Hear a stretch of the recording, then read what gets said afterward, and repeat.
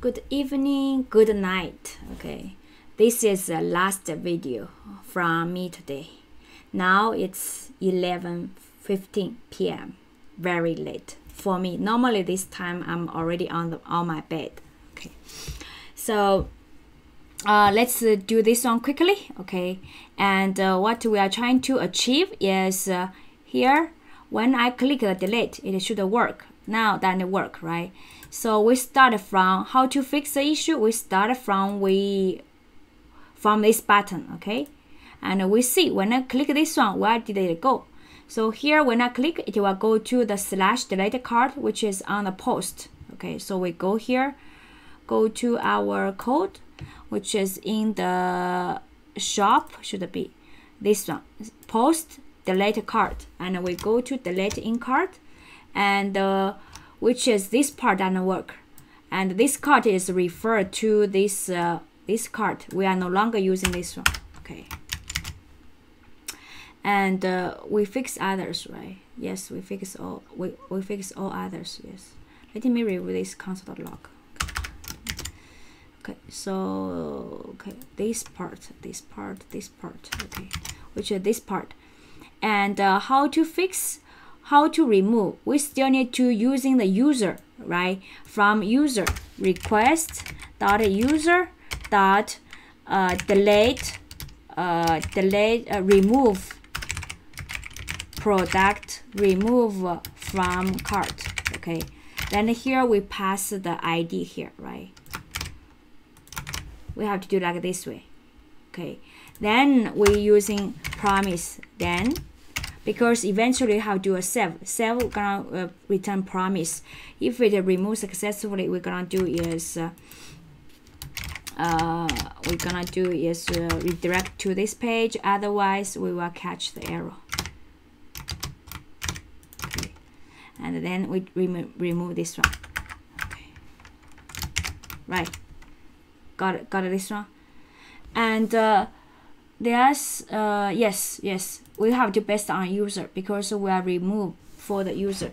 So here we will have another method, which is in our schema user model, have another method like we did here.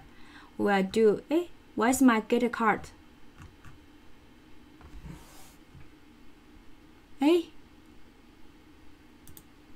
Does my get card checked in? Get a card I did here. I was so scared, you know.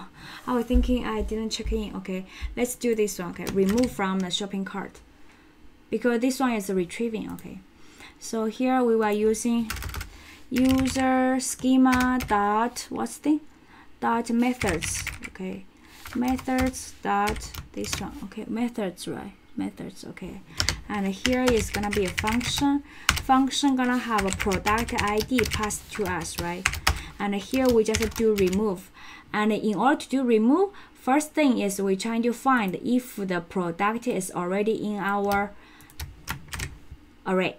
Okay, I just copy. Okay, this one means this one is to check if this product is actually in our shopping cart, right? We're using find index. Okay, and if it's existing, yes, existing greater than 0, because if it doesn't existing, it's gonna do what? It's gonna if doesn't exist, it's gonna it's gonna give us -1, and if existing, then we remove, right? How to remove?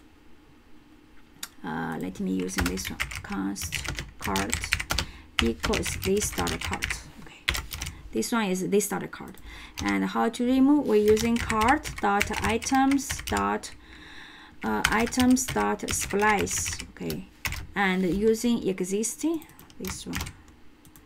Okay, and which is make that one doesn't the one remove everything. And after we are done, we're gonna do is if this one done, you're gonna return this dot save. Okay, and now let's see if it works. Okay, so we are done everything. Let's see if it works. Okay, so here, go back, refresh, and here delete. product is not defined. Why is the product not defined? Oh, I know it is because this part I should directly using product ID.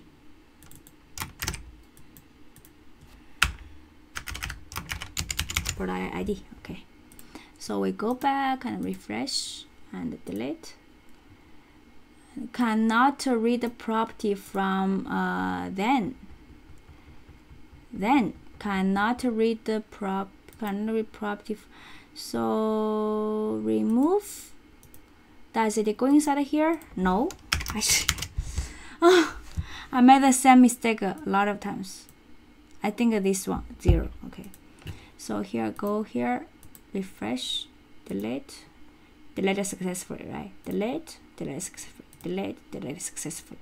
So now let's add one more, add, and add, okay, and then add, okay, and go to the cart. You will see this is all we add, right? Let's delete, okay, refresh, okay, nothing. Okay, so now it works. I made this mistake a lot of times now. Okay, anyway, that's it for the remove from a shopping cart, and thank you for watching, and see you next time. Bye bye. Not see you next time, see you I think tomorrow I'm not gonna make any video. Okay, see you later. Okay, enjoy, happy coding. Bye bye.